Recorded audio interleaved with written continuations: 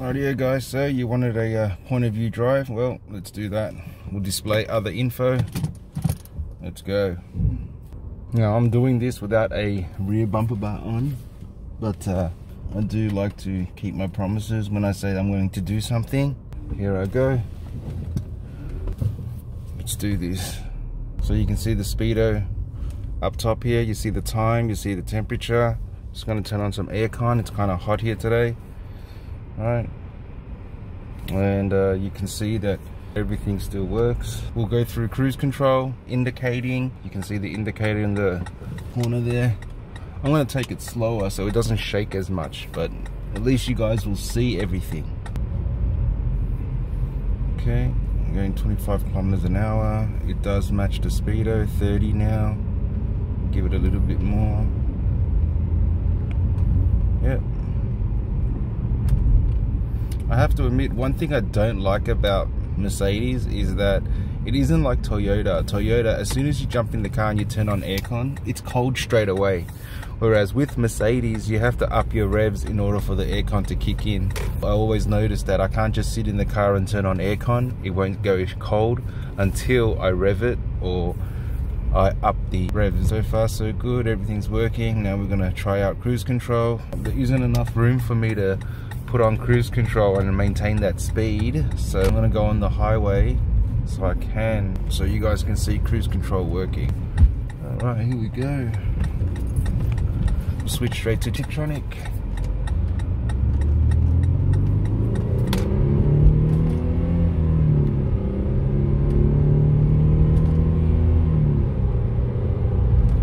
I don't want to speed, so I'll just switch to gears.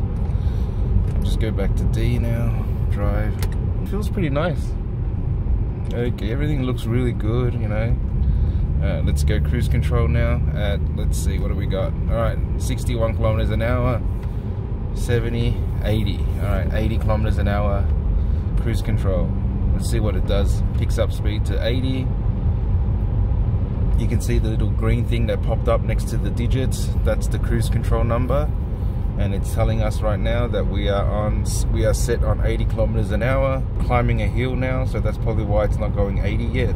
Alright, so it's going a little bit faster than 80, but it's going to slow it back down. There we are. Now it's sitting on 80 kilometers an hour. I'm going to take this up for a little bit, then I'm just going to do a U-turn and go back so you guys can see what it looks like while you drive. I mean, it's pretty cool. Let me see if I can switch the displays now so you can see the other display. Alright, let's go sport mode.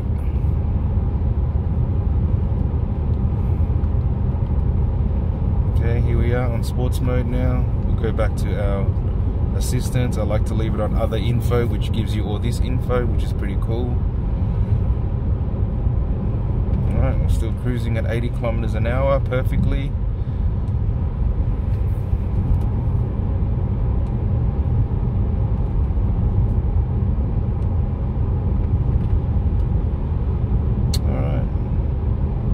Everything is pretty good.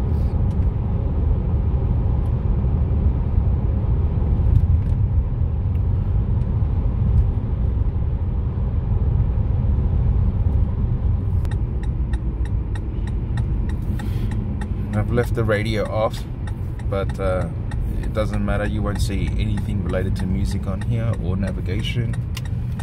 Alright, let's do a U-turn. Let's go to the last display so you guys can see that display at least.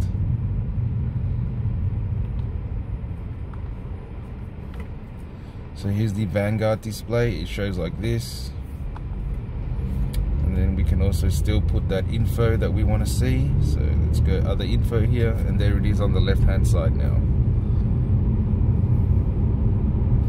Right now I still have the AMG logo at the bottom, but I'm getting rid of that with the next update that I do. If you guys want to keep that, then you can get that still, because they still offer it. They have a few different files saved for the cluster. So if you want that AMG logo, you're able to get that still. I might have to get fuel soon because I don't have much fuel. That's okay. I'm gonna go back to what I want to see, my type of display themes. So I'm gonna go back to classic. I think that's the best for me. It looks best. It matches my 12.3 inch screen as well. And let's see, we'll go trip now, and yeah, there's my odometer.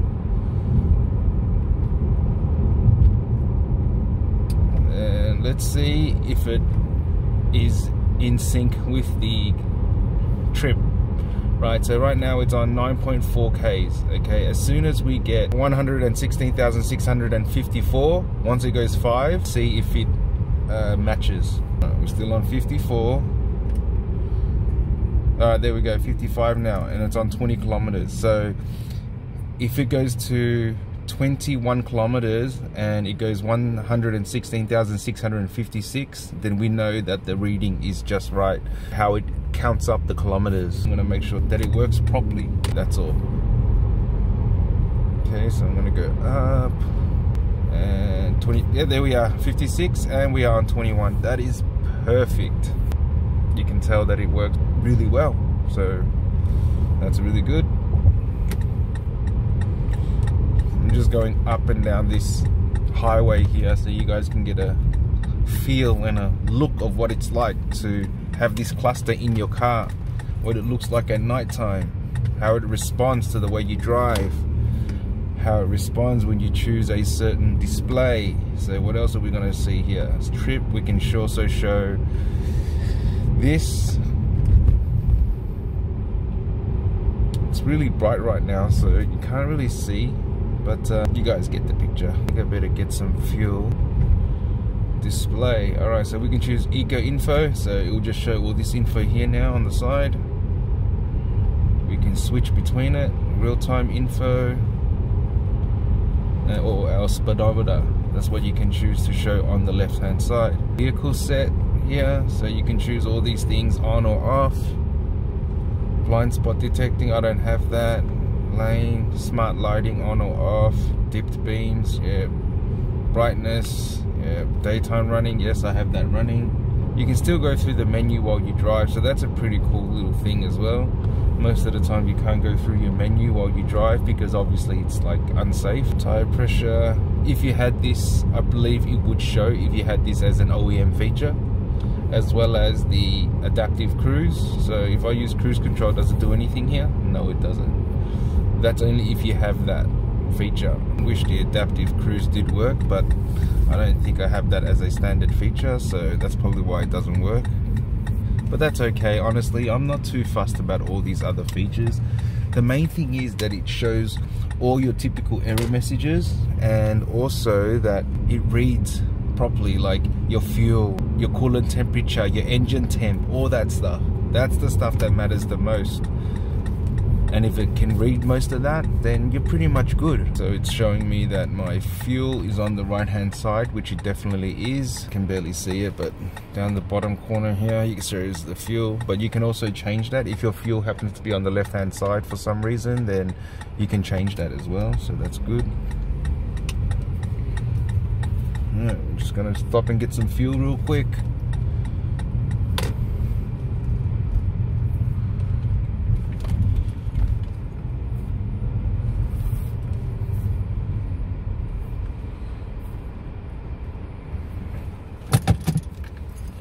Alright, let's keep going.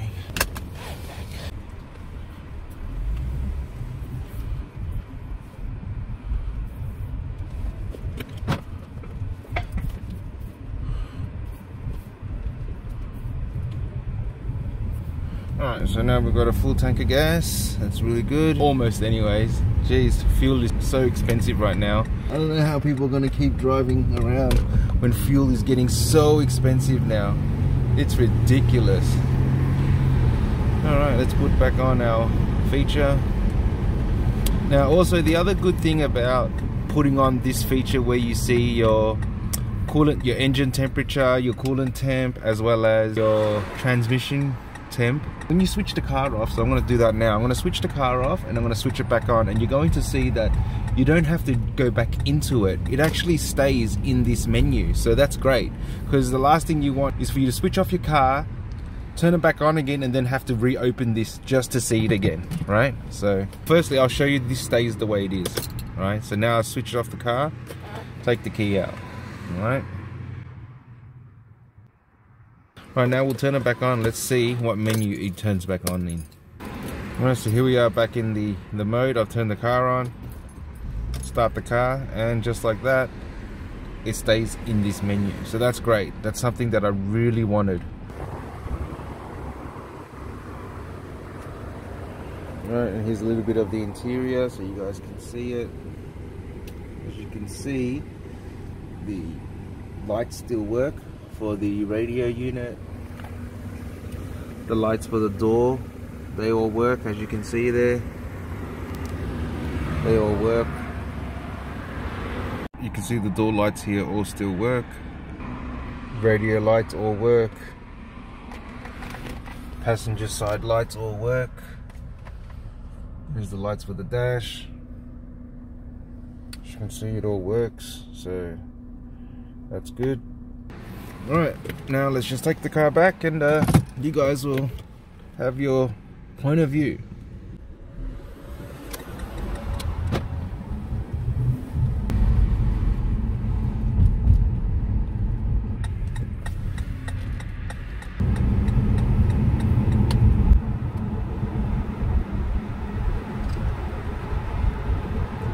One more time, we'll set cruise control so you can see that it works. And cancel our cruise control now. There we go. When you push it all the way up, it goes up in increments of 10, just like when you go down all the way, it goes down in increments of 10, and if you go up slightly, it goes up in increments of 1, as you can see. So everything still works exactly the same. It's just now you've got a different type of display. That's really all it is. When I go to manual mode, you can see the gears are displayed down the bottom here. D6, D5, D3, D4, D5, D6, and once more it goes back to D because it's only 7 speed. It also tells you how many kilometers you have left in your fuel tank. You can change that to miles per hour. Remember, I showed you guys in the other video. That's the point of view drive of this digital cluster. And you guys also notice there's lines here. Barely see it probably.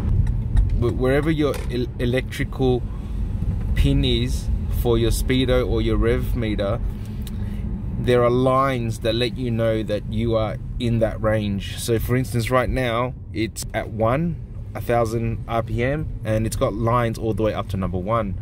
Here we're on 20 kilometers per hour, and it's got lines all the way to 20. So that's how that works. I have to say that I really do like this cluster. I think it looks really nice. I mean, apart from all the little things that I had to do to get it to my liking, which was changing the spelling and also removing a few things that I didn't want there, like the teacup, because my car doesn't have that rest function. So I didn't want that teacup to always be there. That's basically just letting you know that you need to rest for a bit. Let's see what high beam looks like. You think that's too bright, guys?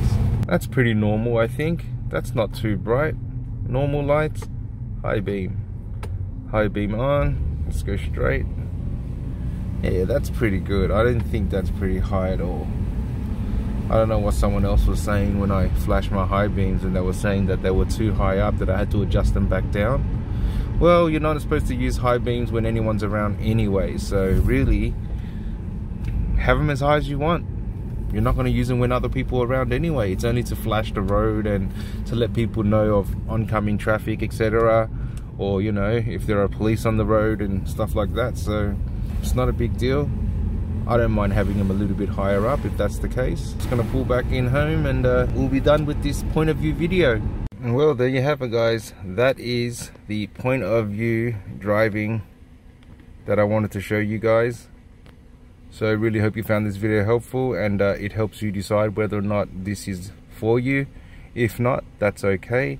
I just always wanted to show you guys what is possible in a W204, and give you my honest opinion of what it's like. I mean, I like certain things that a lot of people don't like as well, so you know, if there's something I like that you don't, that's fine. There's nothing wrong with that.